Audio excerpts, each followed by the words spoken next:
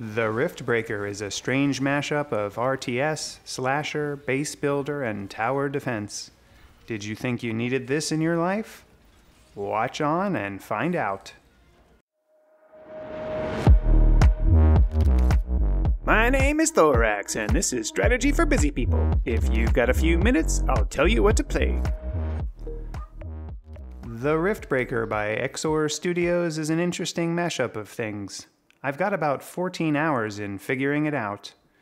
It's pretty common for games these days to cross several genres. Sometimes it comes off as unique, and other times it comes off as, well, a strange mashup of several genres. In the Riftbreaker, you are piloting a combat/science mech, presumably in the future, and your mission is to explore this new planet to try to make it habitable for humanity or something. I don't know. This part of the plot is boring and mostly played out, but it at least sets up the game. After your initial training run tutorial that familiarizes you with some of the building and fighting aspects of the game, you suit up. That's figurative, because it seems like you're not actually inside the mech. But maybe you are. I don't know that either, and at least on easy mode, it doesn't matter. So, you travel through this rift and land on this hostile alien planet and have to start setting up your base. As you set up your base, you have to defend it from incoming alien hordes. Why is it that when humanity visits a new planet, we always end up going to war with the local wildlife? But hey, at least the hordes are kind of cool. You start out with a basic grasp of a couple of resources to extract and a very limited set of buildings you can construct. You quickly build up enough of a base to start downloading some technology from Earth and researching other technology. It makes no sense that somehow you couldn't have brought the database of Earth tech with you and you have to download it slowly over some Rifternet connection, but okay, ignore that man behind the curtain too. The management of resource extraction and power for your base feels very StarCraftian to me. The towers that defend your base have a cap related to how many AI core buildings you build, which, if you've played StarCraft, smells a lot like building houses to support your units. But you only ever really have one unit, your mech. But look at all those sweet towers. Anyway, the fundamental game loop is that you smash aliens and destroy the biome of this planet, learn stuff about it, and figure out how to extract other materials from the planet, which then helps you smash the aliens and destroy the biome better, all in the hopes of constructing a super rift to bring humanity or something to this planet. Makes enough sense to keep you occupied. But it starts to fall apart relatively quickly for me. There is this supremely complicated tech tree with all this wild stuff on it. Like most tech trees, earlier stuff helps unlock later stuff.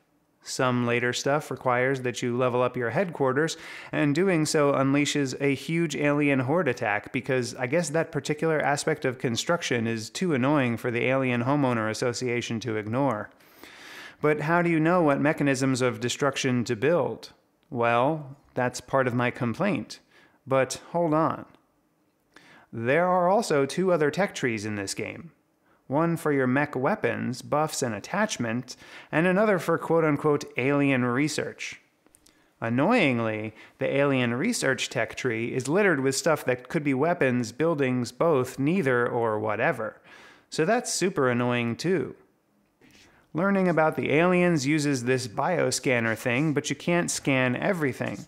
So in a horde of aliens, you might only have one or two that you can scan. Trying to scan while not dying and hitting the alien with the scanner is an exercise in frustration. You can get a deployable scanning turret, but then you have to keep the aliens occupied long enough for the turret to get the scans done, and oftentimes the aliens will take out the turret before meaningful scanning takes place. This whole thing kind of sucks. Okay, so you're researching and downloading buildings and killing aliens and all is well and good, but it's not enough.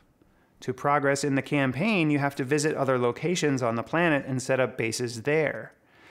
These visits usually come with mission objectives like annoyingly scanning certain items or annoyingly collecting other items. Like, okay, I have to use a different type of personal geoscanner to find titanium in sufficient quantity so that I can then mysteriously tune the global geoscanner to find titanium, but the first place you find titanium is so inhospitable that there's no point in setting up a permanent base there?